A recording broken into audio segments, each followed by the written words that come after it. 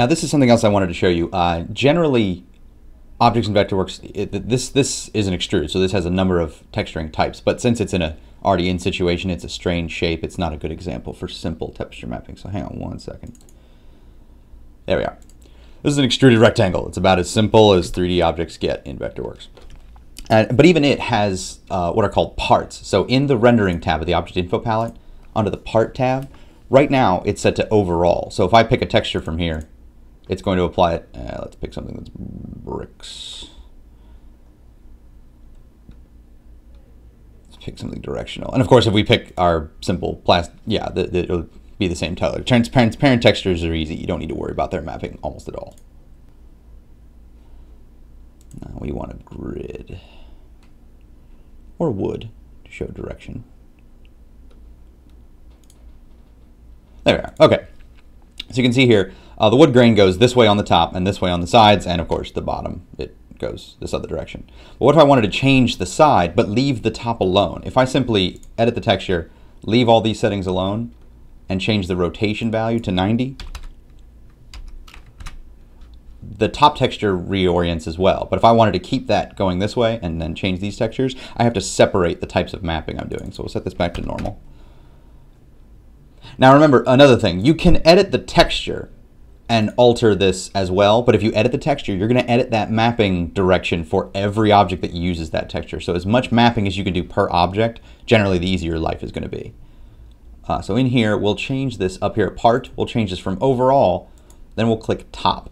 So currently now we have overall and top. So the top part, which is just this in this situation, is being mapped separately, but the bottom and sides are now going to overall. So if I leave this set to top, and I change this to asphalt, for instance, just the top becomes asphalt, the rest of it stays wood.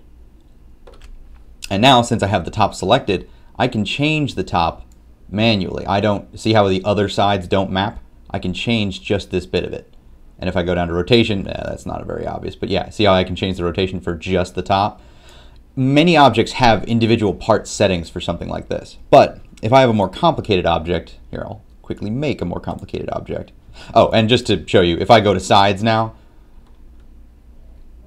I can also change this to sides and then give the sides another texture yet again. That's probably a bad choice. There we are. So now I have the bottom, the sides, and the top are all different textures here entirely. And they can be mapped individually. However, if I want to go back and have everything use one overall texture, that wood texture, revert to overall. So now the sides, which we just changed, have reverted to overall, and then I would select top and then hit revert to overall. Now all of the textures are using the overall texture and will all map the same way. But if I have a more complicated shape, or if I want to map this side separately from this side, here I'll show you what I mean. Click, you get a sphere, and we'll add these two objects together. So now, look at this mapping type. There's these flat planar faces, and then there's this sphere, which is not currently mapping in a way we would want. So if we change this to auto align plane, it's going to try this again. Now, if I want to map the sides, if I go to part, oh, I don't have sides anymore. That's because this object is no longer a simple extrude, it's a solid addition. So while the texture controls are on the whole object as a total, if I edit the guts of the solid addition, I can't texture these individually and then leave the solid addition. It still needs to have these texture settings. So there's a way to get around this so that you have complete control over which facets you map one way and which you map another, but you can't keep it as one object. Normally what you have to do is extract the faces from it. And that is most easily done by going here to extract. I will set this to face mode. And see how it highlights this in red? I could also highlight just the spherical face, which is something you'd probably very commonly do. I'll highlight just this face here, and I'll choose to extract it. So now you see this look here?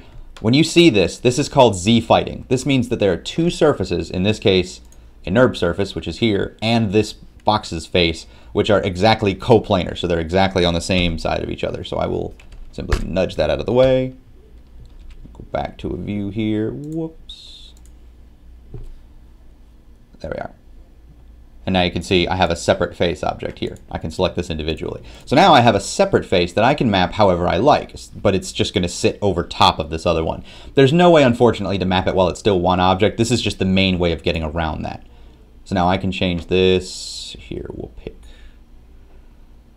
maple bark. That works just fine. That's scaled entirely too small. Scale that up, and you can see now I can control just that section, and it appears as if it's on the face of that object. This is still just a fake grab, so if I pull this away, this is just a fake surface, but for interior renderings and all intents and purposes, it will look very much the same. I want this to be improved so that you have a little more control over it, but for now, this is the easiest way to do that. And you can see we could do this for the sphere face as well. Select this, extract it. Z fighting, you can see, for spheres, it looks a little different. If you simply go to top, bump that away a smidge. Actually, bump that away 2 smidges.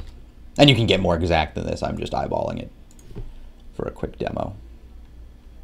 There, that's close enough. And if I nudged it further away or scaled it up slightly, if it needs to go in all directions, that'll work as well. So now this we can easily map again. That is, oops, nope, that's transparency. We don't want that. There we are. And you can see how this pivots to the tip here. Generally, this kind of object you would want to map, generally you want to map this as spherical, and that'll give it more control over what the actual texture looks like. And you can change the texture here individually, separate from these objects. So I could extract all these faces if I wanted to and give them all individual textures. That's just the general way you do an alternative to regular texture mapping on a given object.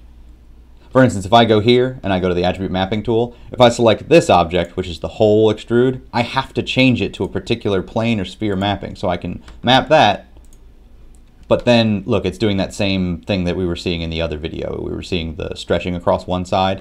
So once you have this kind of mapping, there's not a lot you can use to control it. So generally you leave the source object on auto align plane, and if you need to override the mapping of an individual face, you simply use the extract tool, pull that face off, and then give that a different texture, so you don't have to use that again. It will result in a separate object though. So if I had, so if I had forgotten and not put these objects together, they will come apart very easily. So if I had just moved one of these and not thought about it, oh, I'll just move this object, it breaks down. So generally what you want to do is you can group these. Once you're done with it, you can just group them and make your life easy. Then you don't have to worry about it. You can move it all as one unit. Everything will snap properly. Everything will rotate as you expect. You don't need to do it anything differently than that. That's just a quick primer on alternative methods of texture mapping. You don't need to do this, of course. And for other more complicated objects like windows and doors, you can map their textures. I will go over this just briefly. For a door object, you can control those via class. So since you can't do mapping in a class yet, and then classes here, these are the classes that will also use the individual parts of the door. So if you need the jamb to run in a different direction, you can duplicate your texture in the resource browser, make a version that's rotated 90 degrees, and then your jam horizontal portions and vertical portions, you can map with the different textures so that you can align it that way without having to break the door apart.